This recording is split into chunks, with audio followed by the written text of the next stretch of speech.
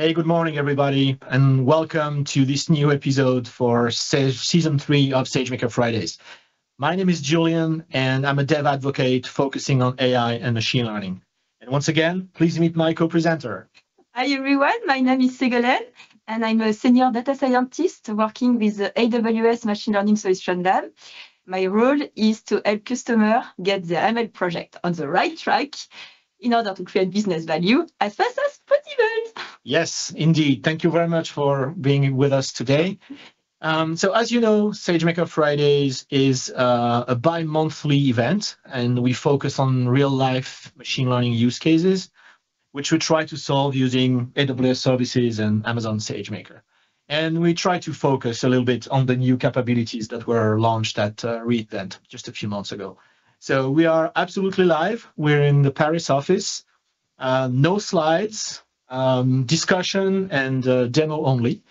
So please ask all your questions in the chat. We have friendly moderators to answer all of them. And remember, there are no silly questions. Don't be shy. Make sure you ask all your questions and learn as much as possible. Okay? All right, let's get started. We have a very busy episode today. So what is this one about it? So 2 weeks ago, we dived deep into data preparation and feature engineering with SageMaker Data Wrangler. We briefly discussed that we could export engineer features to SageMaker Feature Store, another new capability launched at AWS re:Invent in 2020. And this is precisely what we are going to discuss in this episode: processing data, storing feature, and reusing them again and again. Okay, fine. Let's get started. So we like to focus on real problems, not on services. So what's the actual problem, machine learning problem we're trying to solve today? So today we are going to work on a natural language processing task called sentiment analysis. Starting from a piece of text, we would like to know if it expresses positive, neutral, or negative sentiment. Okay. We can view this problem as kind of a classification problem with 3 classes. And in fact, the predicted output will contain 3 probabilities. Sure. Ideally, one of these should be much higher than the other 2, telling us what is the strongest sentiment. Okay, so all right, that's a pretty typical problem. How does it relate to actual projects that customers may want to build? So sentiment analysis is a very, very popular use case in order to understand your customers. For example, you could use it to analyze emails, social media content, comments on your blog posts, or analyze your product reviews on your website. Okay. These would let you measure how your customer feel about your product and your service instantly and at any scale. So these are very, very valuable insights. Okay, I understand what we're trying to do, but don't we have a service for this? We have an AI service called Amazon Comprehend, which is super easy to use. So are you trying to make me work on a Friday afternoon for no good reason at all? Oh, Julian, you're complaining already. Yes, I am. You are right about Amazon Comprehend. It does have an API for sentiment analysis. However, data scientists may still want to build a model trained on specialized content. This is exactly what we are going to do today, as we are going to train a model on a camera review dataset. As you can imagine, photography has a lot of domain-specific vocabulary, and it is important that our model understands all these nuances. Okay. Amazon Comprehend, of course, lets you train your own text classifier, so we could definitively give a try to it. Okay. But today, we would like to prefer to have full control over the machine learning process, and we will use our own code instead. Okay, makes sense. I'm convinced. So Thank you. you said this was a classification problem, and we've done this quite a few times already in previous episodes.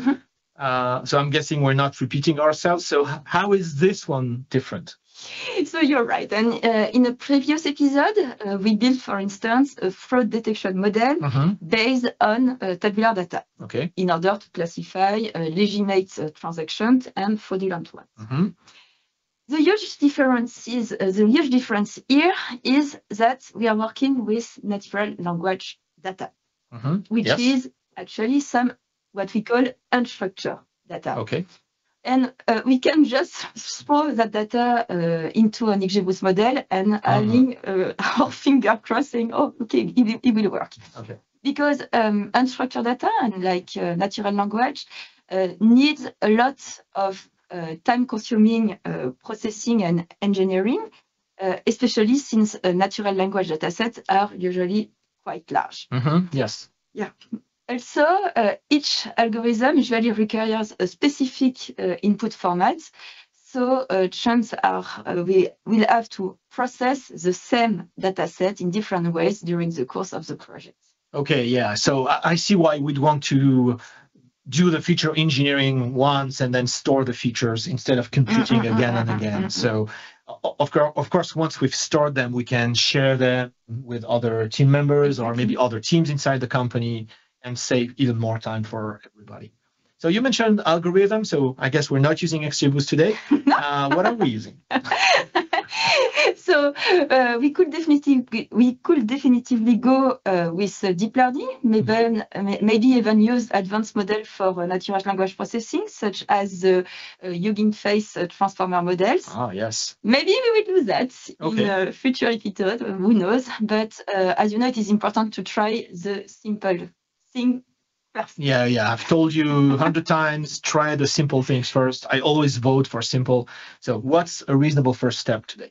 So we are going to use a building algorithm in SageMaker called blazing test. Ah, I love this one. Ah, yes, definitively. So blazing test has been invented by Amazon. And as the name implies, blazing, it scales very well thanks to GPU training. Okay. It's going to provide a highly optimized implementation of the word-to-wave algorithm and text classification algorithm. The input format for training data is also very simple. Yes, as we'll see. So as it is compatible with the popular fast text algorithm. So that's what we are going today to use. Yeah. All right. So I think it's starting to make sense. So I guess the game today is to start from unstructured data, camera reviews, transform that data set into something that blazing text can understand. And train on, store it someplace where we can use it again and again for model training and prediction, right? Okay, perfect. So let's take a look at the data set. So what data set are we using today? So as mentioned earlier, we would like to build a model specialized for camera reviews. Okay. For this purpose, we are going to use the Amazon customer reviews dataset hosted on AWS. Okay, pretty cool. So real reviews from real Amazon customers. Yes. How big is it?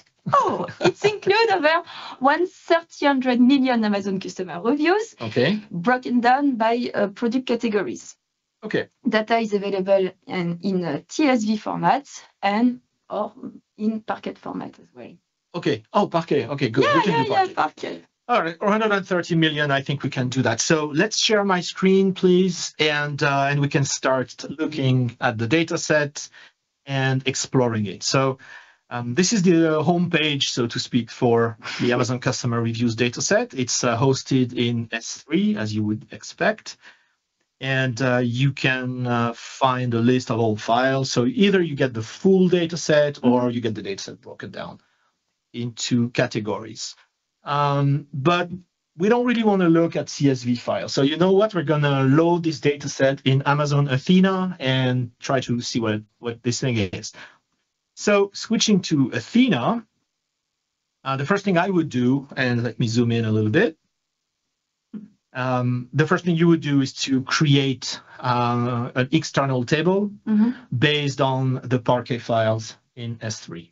Okay, so don't worry that create statement is on the page I just show you, so you don't need to write this yourself, right? Create the table, and then you run that MSCK repair table, which basically, even though it says repair, is going to load the partition data into the table we create. Okay, and now we see, right? We have this table here. Okay, I've done this previously. It's in the Athena test database. And of course, we can run some reviews, right? We can run some queries, sorry. So let's look maybe at the different categories available there. Okay, so run the distinct on product categories. And we see pretty much all the stuff that's on sale. That's for sale on Amazon.com, right? So video games, baby products, beauty products, automotive, and yes, camera, right? Yeah. So we're interested in camera reviews. So we could say, all right, camera reviews, show me camera reviews then, right? What does this look like? What was this? Okay, so we see pretty much what we would expect. Customer IDs, review IDs, product IDs, product title, star rating, right, from 1 to 5, votes, review headline, review body, right? Well, pretty much what you see, right? The date, the year, etc., etc. And of course, we only have cameras here, right? So pretty cool. We have a lot of those. Actually, we could count how many we have. So we have a little more than 1.8 million camera reviews. So I'm guessing that's enough, right? That's enough for our purpose. We could look at how many different items we have. And can you tell I'm madly in love with Athena? One of my favorite AWS services. So we have 168,000 something cameras here. Okay. And we could do more, but we'll get to that later on. Okay. So you can see Athena makes it super easy to explore that data. But remember last week we talked about SageMaker capability called Data Wrangler, right? So why don't we try and load this stuff in Wrangler? So I'm jumping to SageMaker Studio now. Okay. And if you remember last week, we saw that you could import from Athena. So let's do that. Okay, select the database. And here I just need to provide a SQL query that's going to select. So I'm just going to go back here. And we're going to take only the camera reviews. So let's remove the limit. And we can run this. Okay. So we should see a preview right here, right? Let me zoom out a little bit. Okay, so we see exactly the same thing and confirming this is what we want, and we can import data set, and let's call this Amazon reviews camera. Okay. So now it's imported, right? So we're not going to do the Data Wrangler episode. That's last week. Go and see that one. Let's just do a quick analysis on this one, and why not build a histogram for star ratings, right? So let's wait for a second for Wrangler to fetch column names. Take a second, and we're going to build a histogram with stars and star ratings, right? So we can count them. Okay. So in case you're wondering, Data Wrangler is not loading the 1.8 million reviews, right? It's actually sampling the table, and I think it's loading 50,000, right? So let's just say, all right, I want to do star rating, and yeah, that's it. And yeah, just preview, and we should see a histogram. Okay, right? So we have lots of 5-star products. Because it's Amazon, right? Of course. And we see a distribution here. So, okay, just a quick review of what we've done on Data Wrangler last week. And I guess we could start doing some feature engineering here. But as Sego told us, we want to be fully in control. We want to do proper machine learning, and we want to write code, right? Yes, yes, yes. Okay, all right. So I'm not going to spend too much time on Data Wrangler. Let's close it. And we're going to move to feature engineering. Okay. So the first step would be load the data set, right? Of course. So there are different ways to do this. Of course, we could copy a file from S3 and load it, but it's cheap, right? And we're not cheap. We are not cheap. A cooler option is to load from the CSV file that's automatically created when you run Athena queries. Okay, let me show you how to do this. So when you're in Athena, if you go to is it settings? Yes. You can specify a location for your query outputs, okay, which I've already done. So anytime now you run a query, you're going to find CSV files in there, right? Organized by day. So those CSV files are like the actual output of the query. And if you're wondering which one to pick, you can go in the query history.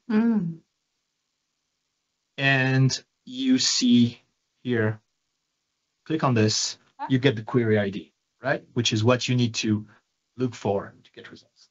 Okay. All right. So we could do this. And there's a third way, which we'll discuss later, right? So either way, now we've loaded our data. Okay.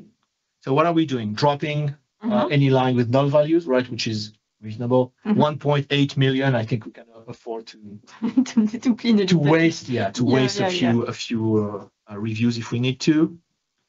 So we see 1.8 million, 16 columns, and this is what they look like. We've seen this already, right? No big surprise. So one thing I'm going to do is the text here is pretty much a headline and a body. Right. So to keep it simple, I'm going to merge them. Right. You could say, well, maybe the title has more importance and you need to build a more clever model, but I don't do that. I do silly ones. Right. She does the clever ones. So I'm just going to put those two things together, and I'm going to keep only 4 columns: the review ID, the product ID, the star rating, and the review body that I just created. Okay, so we'll see why we need those things later on. Okay, so this is what the data looks like. Now, remember, we need blazing text, right? Tell us a little bit about the label that blazing text needs. It doesn't work with 1, 2, 3, 4, 5, right?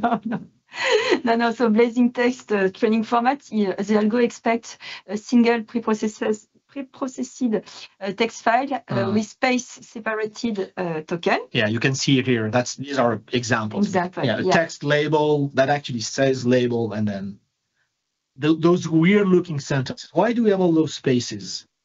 Explain that to me. And not just to me, to everyone else. So this is the tokenization regarding in the case of NLP. So remember that what we said at the beginning of the episode is that the text data are unstructured data. Yes. So in order to work with them, you need to clean and structure them in order to apply later NLP techniques. Okay. Tokenization is really a key concept in NLP and one of the most common pre-processing tasks when you work with text. Okay. Tokenizer will divide strings into a list of substring or in other words, will split sentences or document into smaller tokens. Okay, which we see here, right? Exactly. So we have each word, and even punctuation signs. Even punctuation, exactly. Are space separated, and numbers, and it's okay. One thing, and one thing only, and then spaces around it. Exactly, and thanks to this, to delimit everything. Exactly, and it will help you, for instance, to identify the words of interest within a string of characters. So it's really important. Okay, so basically we're telling the algo where each word and each sign is. So I understand that. Now, obviously, if we look at our text here, it doesn't look like that, right? punctuation signs are next to words and etc. etc. So tell me we're not going to write any code to do this, right? No. We definitely don't need to do that. We can use nice open source libraries like NLTK or Spacey. Nice. Thank you, guys. Thank you, guys. Exactly. So NLTK, which means Natural Language Toolkit, was originally created in 20 years ago, I think, in the Department of Computer and Information Science at the University of Pennsylvania. Okay. And it is a suite of Python libraries providing modules for the main language processing task, like tokenization. All right, and we're going to use it, sure. Sure. And after, you've got as well the possibility to use Spacey, which is another popular open source library for advanced natural language processing, providing software for production usage. All right, we'll look at both. Exactly. We love open source. And so, so we need to get rid of those 1, 2, 3, 4, 5 integers, star ratings, because we want text labels. So here I've decided to go with 3 classes, right? So negative sentiment, neutral sentiment, positive sentiment. So 1 and 2 stars are negative, 3 is neutral, 4 and 5 is positive. But you could have 5 if you really wanted. You could have, very negative, negative, neutral, positive, very positive. I mean, you'll get the notebook, right? Don't worry. So you can go and tweak. So I'm using this really cool API in Pandas called map to replace the integers with a new column, right? Called label, and that's what it looks like now. Okay. So now we tokenize, right? And it's not scary at all. We use NLTK, like you said, import NLTK. We download an NLTK module called Punkt, which means point, German, I should say. So maybe it's a German developer. I don't know. But anyway, it's a really cool Dankeschön for this. Dankeschön, right? Because it's a great one. It's a good one. And we can apply tokenization to our review body column, just like that.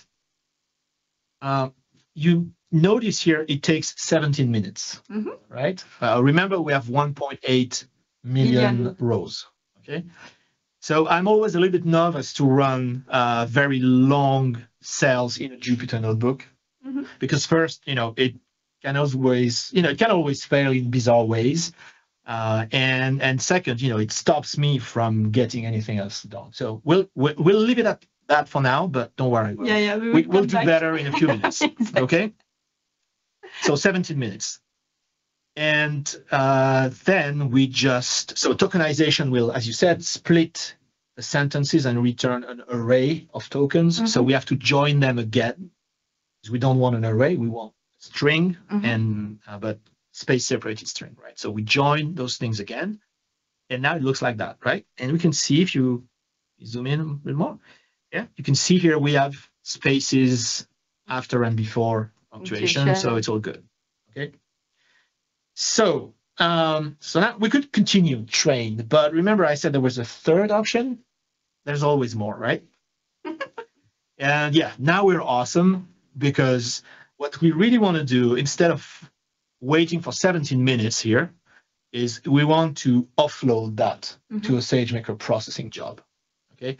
And SageMaker processing is another service that I love, because you can just throw everything away, run that stuff in a different notebook, and continue experimenting. So we've covered SageMaker processing again and again and again. And Sego actually told me SageMaker processing again, and I said yes.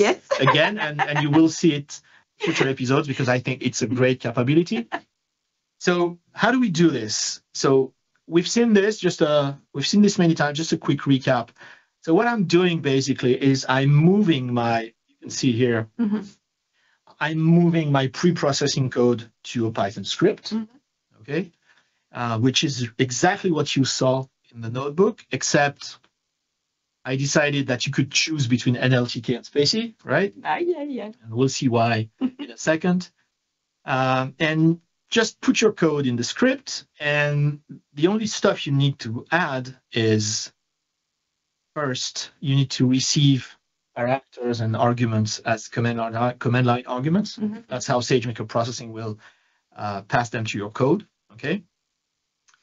You need to read the data set from a well-known place, and you need to save the results in a well-known place. Speaking of which, here I'm actually saving two files. I'm saving a final blazing text data set, which we could use exactly like that and train. And I'm also saving kind of an intermediate shape because, of course, we're going to push this stuff to Feature Store. Okay, so this is why we have two outputs here. Okay, so this is my code, and then I just need to run that stuff in SageMaker processing. And what it really means is I create this sklearn processor, and I run it, passing the location of my input data, and defining my outputs, and passing my parameters. So here I'm using Spacey, and this runs for a little bit, right? I can see Spacey being installed, Spacey running, and the complete job ran for 9 minutes, okay? Which means the Spacey bit probably ran for 4 or 5 minutes, right? So Spacey is much faster than NLTK. No offense to NLTK, it's brilliant. But if you're looking for performance, go for Spacey is fast, right? And you know why? Yes. All right, tell us why. No, because Spacey is based on Python, Yes. the C language extension for Python. And there you go. You cannot beat C, right? No, the old guy, the old C developer speaking to you today loves this, right? So more power to C. And there you go, right? SageMaker processing, you can run different versions. You can just get these long-running steps out of your notebook and run them programmatically again and again and again. Okay? And so we get an output. We saw the output here, right? And yeah, I guess we should take a look. So do I have a terminal here? Yes. Okay. So let's see what this looks like. Okay, so I get my, and you know what? Let's copy and open those files. We have time. Right? We said we would do more live stuff around where it's live within the live thing. So crazy. Okay, so if we look at the blazing text data, it looks exactly what like it should, right? So the label thing and the text, it's nicely separated. Good format. Yes. And what about that TSV file? So what's in there? So we see the 4 columns or 5 columns, right? The review ID, product ID, star rating, review body, and label. Okay, because we're going to push those features to Feature Store. So that's why I want to keep them. Okay. All right, back to this. So we use the awesome option 3, which is we load data processed by our fancy processing job, right? So we just load directly into pandas, close this thing here. And we see exactly what we saw in the TSV file. And now we can move on to feature group. Okay. So we need to set up a client for Feature Store, and this is very generic code. You can just copy exactly from this, right? And this is what we're going to use to invoke Feature Store APIs. Okay, so obviously we need to define a name for the feature group, right? So let's call it Amazon Reviews Feature Group with a unique timestamp. And now we get to the important stuff. So let me show you the data again, right? Now you will understand why we kept that review ID thing. So let's explain what a feature group is. So a feature group is an object that stores records. Okay, and those records represent the processed rows from the original data set. Okay, so each row in the CS file or CSV file or the Parquet file has been processed by our script and becomes a record in the feature group. Okay, so it's just vocabulary, right? If you want to call them rows, it's okay.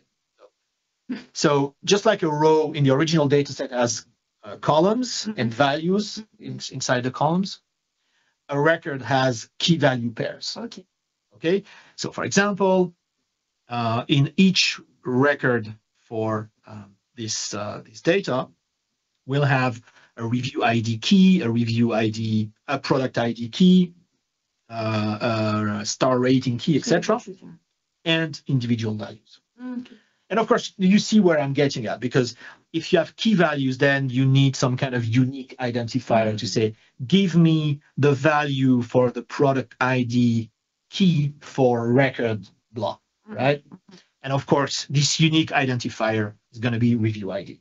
Okay, so this is a really important concept. When you create your feature group, you need to come up with a unique identifier that you can use to grab records and read features. Okay, so in our case, it's super simple. We have this review ID thing. It's unique, and we're using that. If we pull data from a relational database, we could use a primary key or something unique. Okay. All right, so that's what we do here. We say, hey, the record ID name is going to be review ID, right? Okay. Now there's a second column we need, and it's a column to store timestamps. So we'll see at the end of the session what we can use those timestamps for. Now we're just going to say, hey, okay, please create a new column. It's called event time, and please fill it with whatever timestamp is now. Okay. And you can easily do this with the assign API in Pandas, right? Create a new column and assign a unique value to it, a single value to it. Okay, so once we've done this, this is what the data looks like. Okay, we created the new column with the timestamp, and obviously it's the same timestamp because I've done all of that in the same run, so to speak. Make sense? Makes sense. All right, not too difficult. And maybe in your data you already have some kind of timestamp. It's just here we didn't have that. Okay. All right, so we're going to ingest this into Feature Store. So data types are also going to be important. Right? So you have two options. You can define a very nice JSON dictionary, which is called feature definitions, and pass it to the feature group create API. Who loves JSON? Not me. No? No. Anyone? Okay, no one here, right? So we're not going to do that. The second option is to just make sure your pandas columns have the right type and let Feature Store infer data types. And this is much easier for me, right? So I'm just making sure all my columns have the proper type, and that's it, right? The only weirdness, so to speak, that kind of threw me off guard is the event time needs to be float 64, even though it's not really float, but okay. So yeah, if you use anything else, it's going to complain when you ingest. So remember, the event time should be float 64. We could also use the Unix time and date format, so a string, with the date and the time, and of course we'd set the type to string if we did that. Okay, so we load the feature definitions from the data frame. We can see it's all good, and now we can actually create the group. And it's pretty simple. So features will be stored offline, right? Which means in S3, right? So you need to pass an S3 location. We pass the unique ID or records. We pass the timestamp name, the SageMaker role. We can also store them online, which we'll use again at the end of the demo, so that we can query. We can put and get and delete individual features with a very simple API, so that's useful. We could use this API actually at prediction time to inject features into request with low latency, so pretty good. A description, and you should absolutely fill this, because that's how people will find the feature groups that you created. And tags, again, to explain what you're doing, because one of the key things in SageMaker Feature Group is you want to share the features, Exactly, right? yeah. So if you don't put any information, it's just gonna have a name, and it's not very clear, right? And actually, once we've created it, we can see it in Studio, and it looks like this, right? Cool. Okay, so we see the description. We can double click on this. Yeah, we can see the description, all the parameters. We can see feature definitions. We can see tags. We can add more tags. So please, make sure you fill all that stuff, because and you can even click on this thing, which is very cool. Oh yes. Oh, let's do that. Yeah. Eye candy.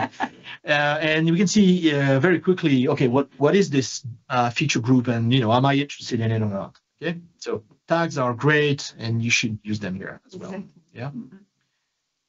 Okay. So creating, let me close this. Creating the group is just create, right? Create API. We have to wait for a few seconds. And yes, here's where I'm going to complain. So Boto 3 has this cool mechanism called waiters. So you have an API to wait for some resource to be ready, some AWS resource to be ready. There isn't any waiter for Feature Store. So I've created an issue on GitHub, and I would very much appreciate it if you could say, yeah, we need this. Yeah, we need this. So all of you go now to this and say, yes, we need it. Thank you. Right? And the Boto 3 maintainers will hate me for this. Exactly. But anyway, we can just, write a silly loop to wait for the group to be ready. But come on, we would love to have a waiter, please. Okay, and then we run this ingest API. Okay, so we could store individual records. I would see we could call put record, which is very similar to what you would do with DynamoDB, for example. Okay. So put an individual record. I'll show you how to do this later. But here we want to bulk ingest, right? So just load those 1.8 million things into feature group, and you can do this passing the data frame and a number of workers, right? So 64 is probably too much, but I guess I had to try it. So it's probably more reasonable to do 4 or something like that. And you can make this synchronous or asynchronous operation. Okay. So after a little while, right, because it's a rather large data set, we have this stuff in the offline store. And well, the next cell kind of gives it away. How are we going to query this? We're going to use Athena. Okay, so we're going to go back to Athena. Again. Yep. Okay, so let's go back to queries. And okay, now I see if I move to SageMaker, the SageMaker Feature Store database, I see this table, right? So if I preview it, aha, this is the equivalent data that we just ingested, right? And it has some extra columns at the end, but hey, we'll pretend we didn't see those for now. Okay. So of course we can query that. Okay, and we could say, for example, let's find the cameras with the largest number of reviews and their average rating. Okay, so standard SQL that we're running on this table that was created in the feature store. So let's run this query. Okay, and we can see, right, pretty much the most popular items and their ratings. Okay. So now we could say find cameras that have at least 1,000 reviews. And the reason for this is, maybe I want to build a specific model for my best-selling cameras, right? Maybe I want to do that. So I've done all the feature engineering work already. Okay, so why would I do that again and again? It's there, it's stored. Now I can query and say, okay, I'm going to pull some data, some engineered data, and build my data set from that. Okay, and we could say, all right, let's find, we can find reviews for cameras that have at least 1,000 reviews, right? And if we run this, let's see what we get.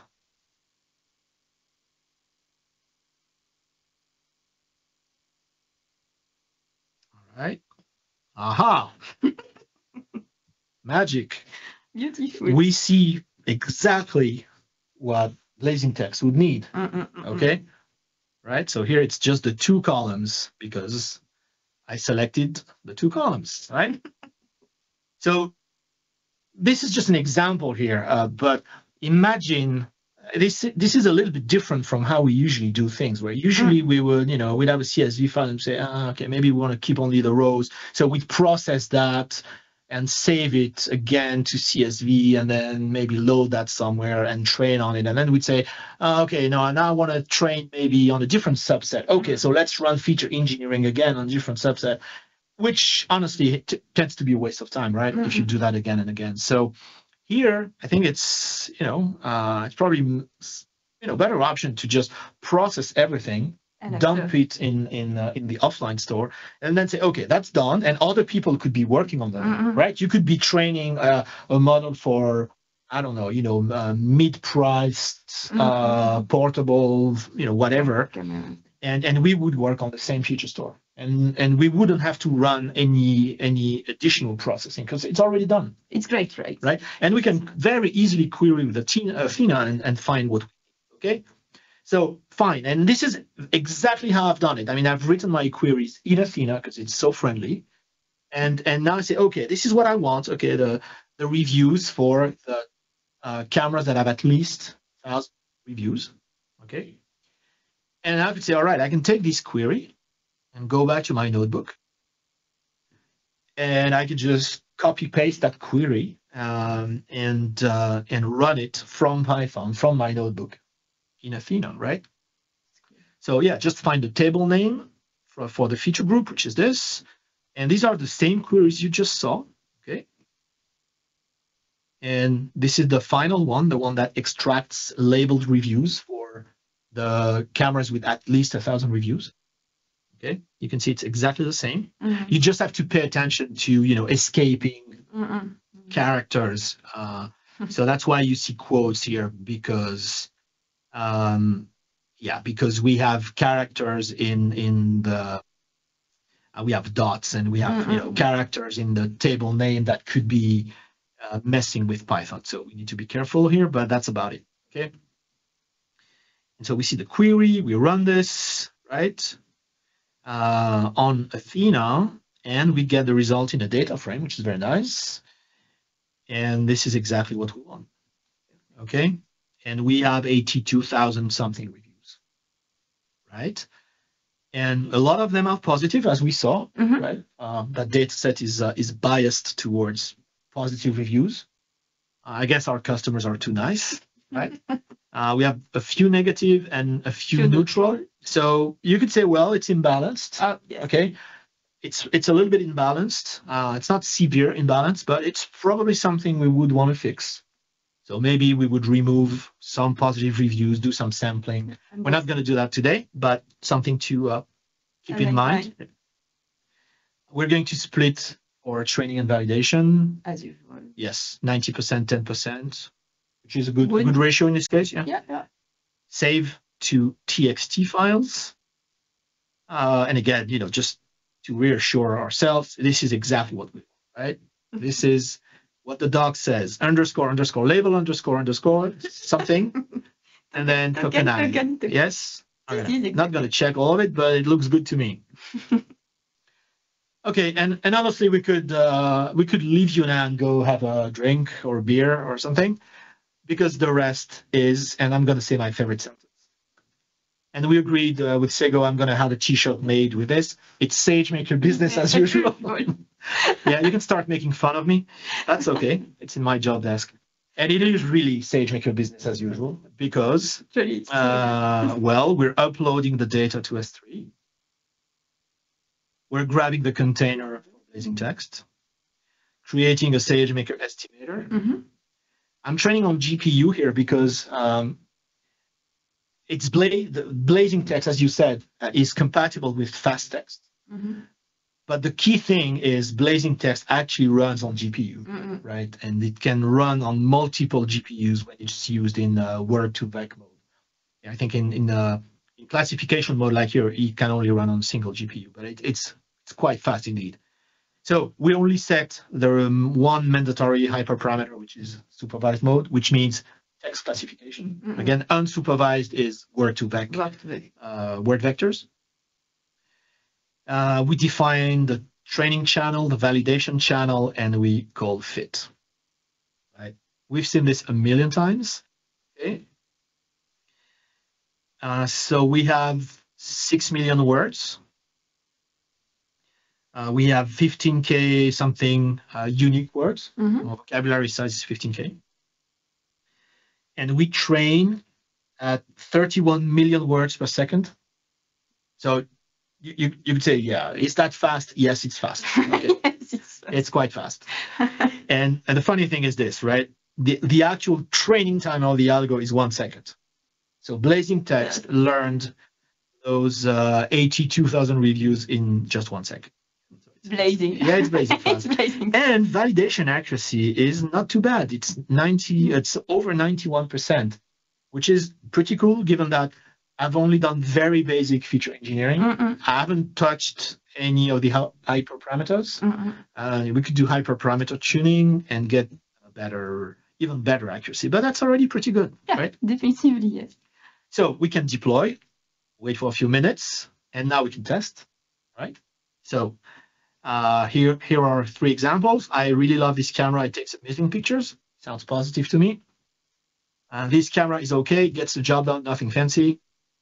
And the third one is poor quality. The camera stopped working after a couple of days, right? Add your favorite profanity.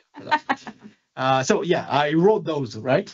I wrote those myself, so you can see how imaginative I am.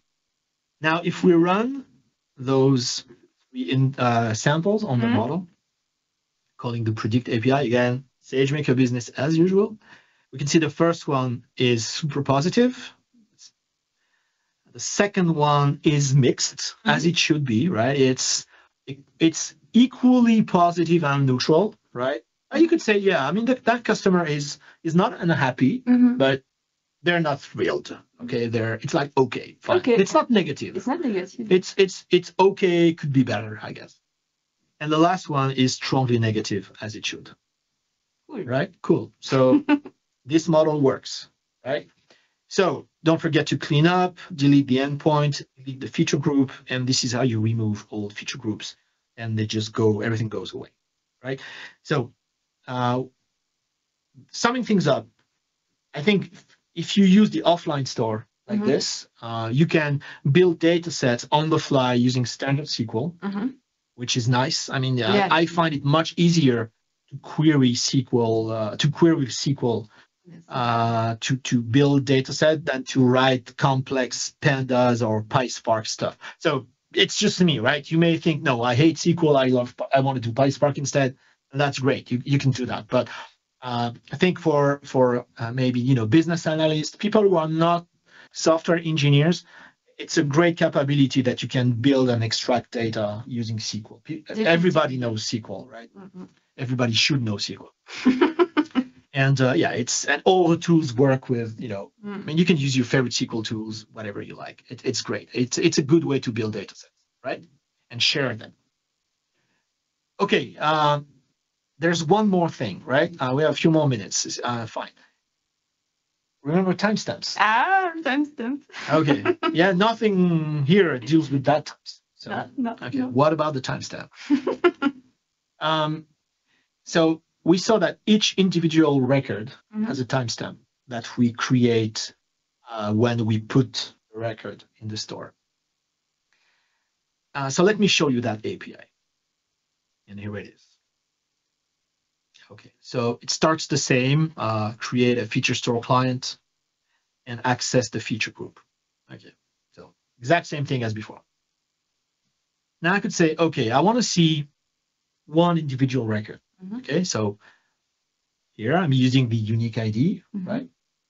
and I'm calling the get record API to fetch the full record. Optionally, you can pass feature names. So if you only want the review body or the label, you could just get that. Okay.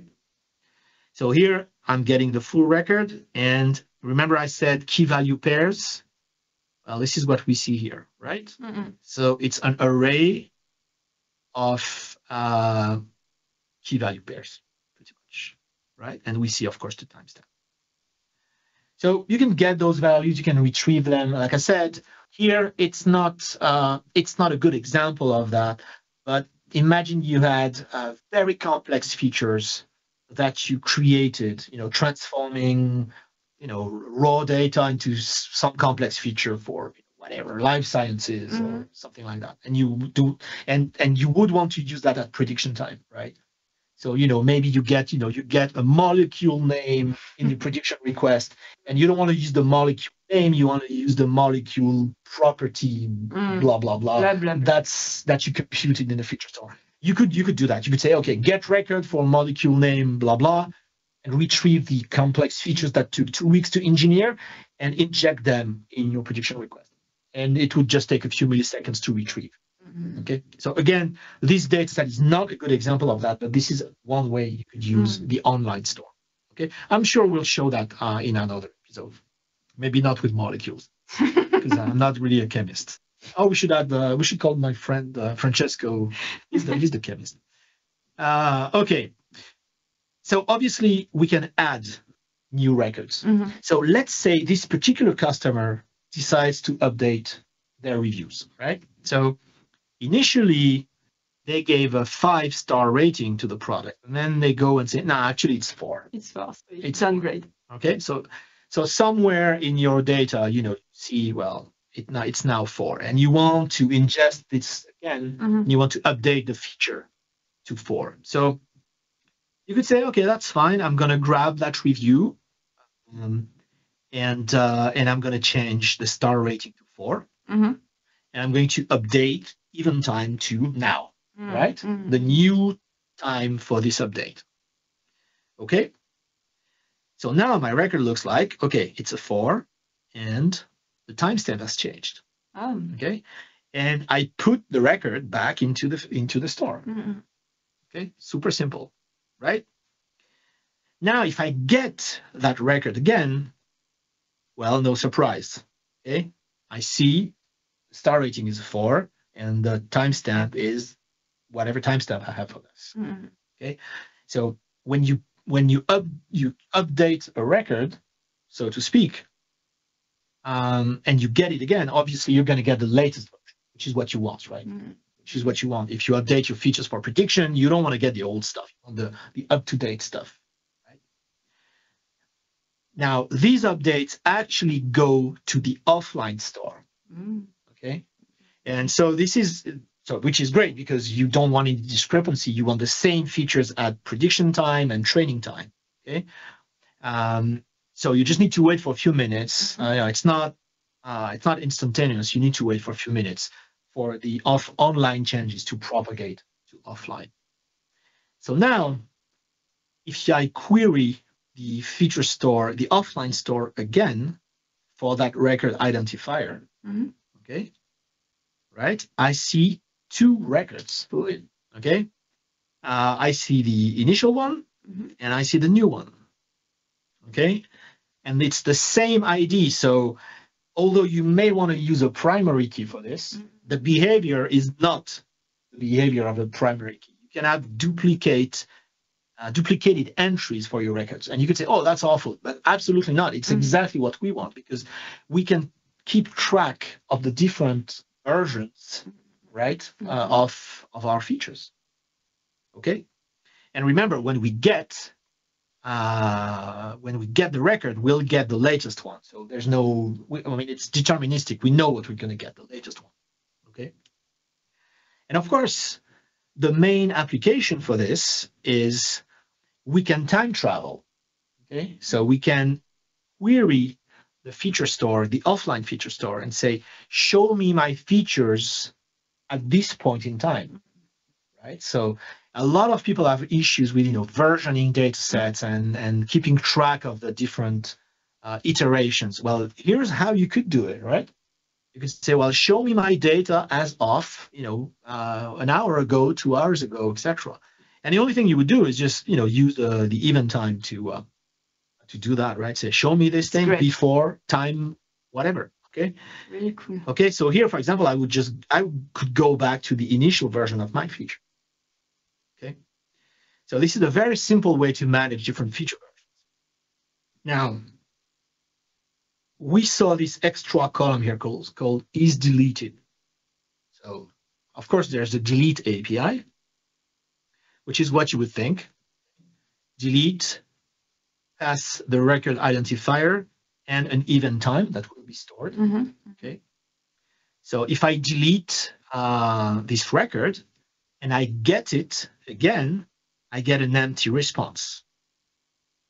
Okay. So that record is gone from the offline store, the online store. Excuse me, the online store. Okay, which again is what we want, because we could say, oh, these features are obsolete or buggy, and I want to make sure they never get used for prediction, right? They should be ignored. They should be unavailable for prediction. So here, if I get this record ID and try to inject it into a prediction request, things are going to fail because it's gone.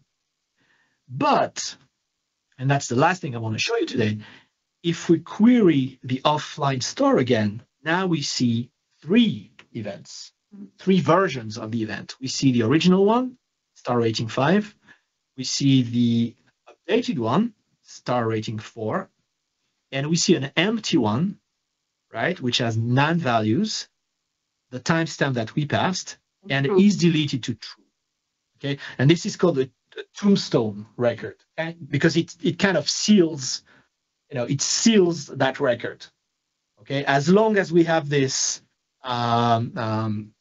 more recent deleted event, the store will never be able to grab those online. Okay, we can still query them offline, and we could say we want to use those for training sets or just for historical purposes, or just for versioning, but they can't be used online again. So I really like the feature, and I think it's a really cool way to kind of automatically manage features without going through code, committing files to GitHub or tagging or etc. You just put everything in the store, and the timestamp takes care of everything, and you can have those tombstone records to delete whatever you want to see anymore, and still keep everything, right? And query everything with Athena. Okay. Really cool feature. Yes, that's a pretty cool feature for versioning, I think. All right, my friends. I think this is the end of the demo. So it was a lot today. It was a lot. So if you have questions, you have a few more minutes for your questions. And so Sego, let's wrap up. So what did we cover today? So many Lots of things. Yeah. Blazing text, Amazon Feature Store, Athena queries, NLTK, Spacey, Cyton, yeah. So yeah, it's pretty, it's a pretty complete example. Exactly what's happened in real life. And you can just go and grab this. And let me show you the most important slide. It is the most important because it's the only one. Okay, screenshot time. All right, so I'll leave this one on so that you can grab it. So the Amazon Reviews dataset, the notebook or notebooks. So all the code that you saw is on GitLab. The SageMaker docs, so the feature store, the service docs, and the SDK docs, right? Although I have to say these are pretty simple APIs. And, reading the code should be more than enough, but there are some options that you may want to look at. We have a couple of blog posts. So the launch blog post, if you'd like a quick recap, and there's a very, very cool blog post by my colleagues on streaming ingestion in near real time. So very, very cool one. I recommend it. And in case you've missed the event, a few weeks ago we were around AWS Innovate for AI and machine learning. And this had plenty of sessions, including Feature Store and Clarify and Data Wrangler and pretty much all the new SageMaker stuff. So you can, I think the sessions are still available on demand. So just go to this URL. You can register and quickly and start watching all the content for the event. Okay, yeah, there should be good stuff there. Okay, we're on time almost. Thank you very much. Thank you for watching this. I hope you learned a lot. I'm not quite sure what the next episode will be about. We'll see, maybe SageMaker pipelines. Thank you to my colleagues who helped us organize and moderate the event. Really appreciate it. Ségolène, thank you very much. Thank you for your insights. Bye-bye. And yeah, we hope you had a good time, and we'll see you in 2 weeks. 2 weeks, right? Yeah. Until then, it's going to be SageMaker business as usual. And back on the back. And keep rocking with machine learning.